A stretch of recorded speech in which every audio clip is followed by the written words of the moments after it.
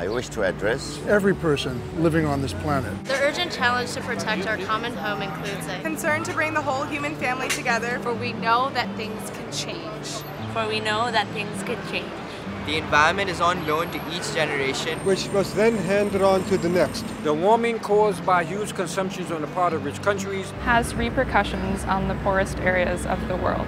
Each year sees the disappearance of thousands of plant and animal species, which our children will never see. Each year sees the disappearance of thousands of plant and animal species which our children will never see. An outsider looking at our world would be amazed at such behavior, which at times seems self-destructive.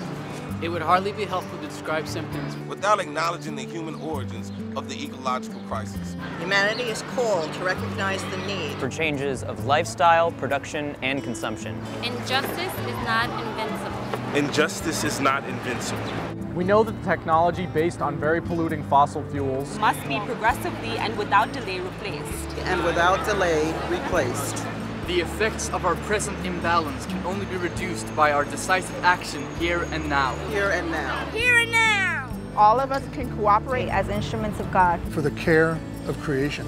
Put simply, it is a matter of redefining our notion of progress. Human beings, while capable of the worst, are also capable of rising above themselves. Choosing again what is good and making a new start. Humanity still has the ability to work together in building a common home. Give us grace to feel profoundly joined to everything that is. Praise be to you.